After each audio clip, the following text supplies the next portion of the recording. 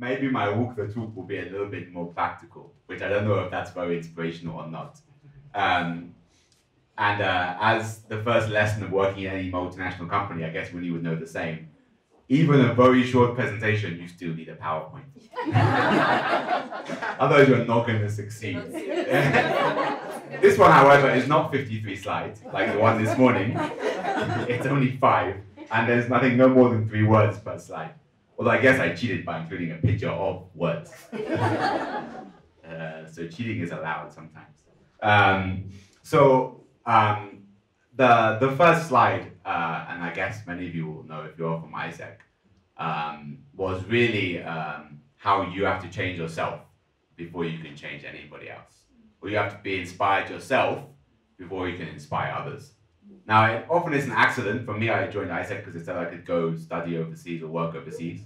No idea what I was getting myself into until I basically got brainwashed by these people with these crazy ideas, as you can see from the mission of ISEC and other stuff. Shows how odd it was, because back then, the long-term mission was in 2010. So this was a long time ago. Thinking that 2010 was already achieved almost 10 years ago. But anyway, I probably didn't understand this as much then as I understand now in hindsight. But you and earlier on the panel was about the role model, I always think about that when I'm having a meal with my kids and there's a smartphone and you're like, do not touch it, because then when you wonder why your kids are going to ask when can they watch TV or play computer games, it's because you're also, I'm not playing computer games or watching TV, but if you're reading something educational. But anyway, so you have to really be that change. You cannot inspire anybody else if you're not inspired yourself. So I think that's really the first key message. And I think in ISEC, it's very interesting because almost everyone is a volunteer.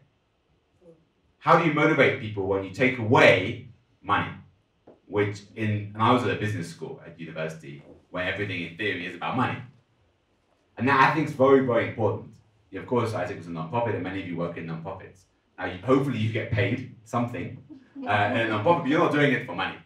Probably, you're doing it for other reasons. And that's really important. Even in a multinational company, you cannot really pay people to do stuff. It doesn't work that way. It would be almost internal corruption in a sense. So you have to also inspire people in other forms. And I think I really learned that in ISEC. How do you motivate people when you have to motivate them and find what matters to them? So that's the first key lesson. Over here, the laptop. Okay. Oh, here we go. Yes. The second one was about being proactive. And these are not rocket science. I don't think anybody will say, oh yeah, I don't want to be proactive. But it's putting it into practice. I mean, sometimes you have to take risks. Although the reason I'm an intrapreneur, not an entrepreneur, is my risk threshold is probably quite low. My wife is an entrepreneur. She can take risks. And of course, she's doing a PhD, so I'm well aware of all the theories of the whole risk-taking and culture and attitudes and behaviors of entrepreneurship and so on. And that's not me. But I could be an intrapreneur rather than an entrepreneur. And it's probably good if the family has got one of each. Otherwise the kids might not have much to go home to in the evenings. I just put up some pictures just out of make it a bit more interesting than looking at a picture of me or even my own face, which I really don't like looking at. It's like going to the PR world. I'm on TV. Actually, the voice is worse than the face, I have to say. You listen to your own voice on TV or radio, it's horrible. So that's a new thing I've had to learn, how to not listen to yourself, if you have to. But anyway, I get distracted. So, for example, when I was in ISEC, an alumni came up to me and said, look, there's this thing in China, you should care about China. China's the future. This was way back before China was really the future. And I said, okay, I don't know anything, but if you say so, sure. And we ended up organizing this big event in London. PwC sponsored it, hosted it. We had a very senior government minister come. It was incredible because it's really old. You're in Kenya, you know how this is. The UK or maybe have got more younger politicians nowadays, and they feel like they're sleeping the whole time until it's their turn to speak. And then they just get like an energy bolt from nowhere. And then they finish and they sit down and fall asleep again. So I've got that habit as well. But anyway, so we organized this event, we made a profit, and didn't know what to do with the profit. And the alumni said, give it to the Chinese people, help support ISEC in China. So we said, okay, why not? So anyway, we gave money to ISEC China. Sorry, I went with an accent. And then they said, why don't you come to China too? So I ended up moving to China just by accident because we ended up having this money and free flights. But tell me, you cannot go anywhere for 3 months and get anything done. So my 3 months became years and years and years. But anyway, the other thing was just doing whatever you feel like doing. When I was in ISEC China, whatever I was told to do wasn't working. I didn't speak the language, didn't know the culture, couldn't do anything actually what I was supposed to do. So I tried to do other things instead that were still useful. And that ended up working and ended up generating money. Ended up paying for me to have a salary so I could stay longer than 3 months. But you just have to do it. And you just don't have to say no, you just have to kind of do whatever you want to do. And pick things that will help you in your career. So when ISEC was an NGO in China at the time with 5 full-time staff paid like $200 a month because of that money that we raised earlier in London. And so let's write an impact report. A small NGO, 4 people full-time and like several hundred volunteers. No one had ever done that. We actually submitted it to the UN Global Compact or something as like a best practice of an NGO sustainability impact report. I think it's like the first ever NGO to do that. By me, like just left university, I had no idea what I was doing, read some stuff online and did this report. But it wasn't that bad. And it was really good then for your career in the future because this became a whole big industry about writing sustainability reports and so on. And let me move on quickly. The next lesson was really about how to influence people and how to be resourceful. And I think when I joined after ISEC, I ended up working at Plan International. I ended up trying to help other people make their life easier. And I realized that's really important. You don't really think about what you want to achieve. Think about what the other person wants to achieve. Because if you cannot help them get what they need to get done, they're not going to want to do what you need to do. And actually, surprisingly, if you help them, things become really easy. Sometimes when I was at Plan, we were trying to fundraise. We had offices in rich countries that fundraise and gave the money to the poor countries, in which case China was one of them. And I just developed a big list of all the projects, lots of proposals, and they could then copy and paste and send to the donors in the rich countries. And we ended up with lots of money because no one else in the other 48 poor countries in the world were basically writing proposals that the rich countries could just copy and paste into their proposals.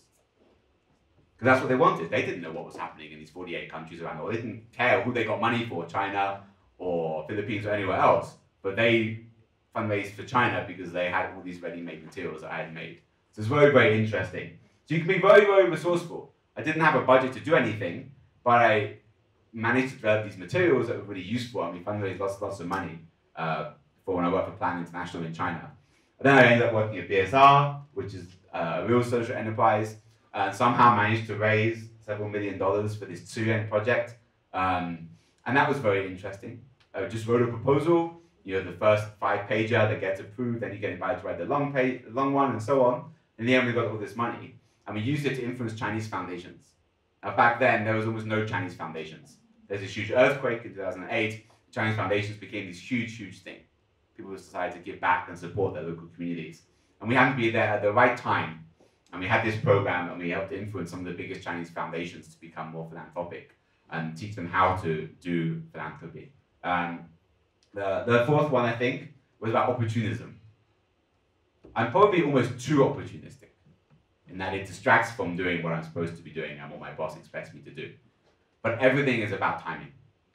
Everything. And I think when I've tried to do entrepreneurial stuff, even within my organizations, everything is timing.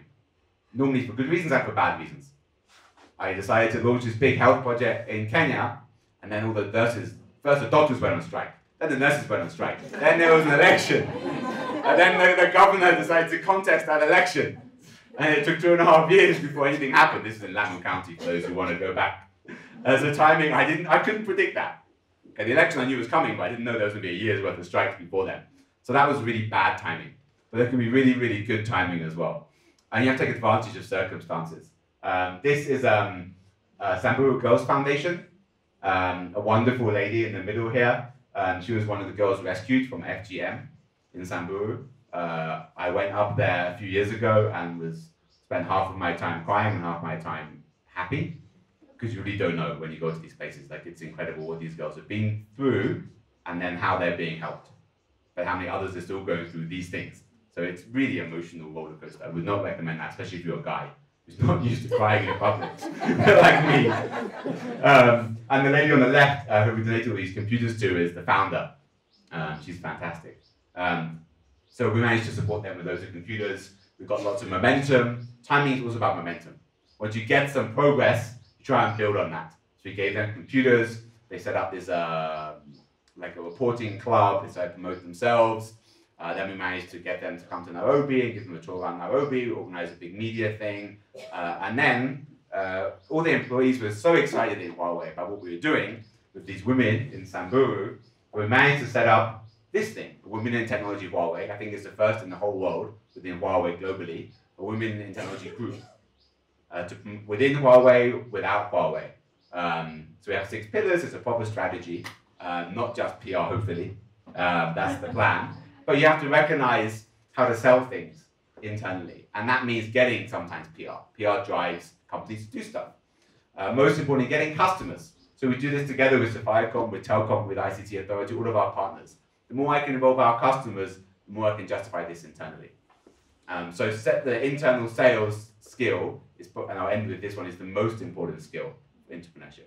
Setting up, setting sideways, setting below, setting all around the organization. I think everyone is a salesperson, whether I started in an NGO, moved into social enterprise, was in consulting, was in a multinational. So sell yourself sounds bad, but it is very, very important. And then I learned a lot when I was at ISEC a long time ago, and I'll just wrap up with this. One of which was that we had lots of inspiring speakers. And no, I don't think universities have that on their agenda. You learn knowledge, and knowledge is something you can learn whenever you want. You don't learn the inspiration, you don't learn the skills, you don't even learn the attitudes that you need to be successful in life. So they're saying, if not now, when? If not us, who? I think it's very, very important. And that's still something I really think about. But I would almost summarize that to just, why not? So I think that's my closing remarks. Thank you very much.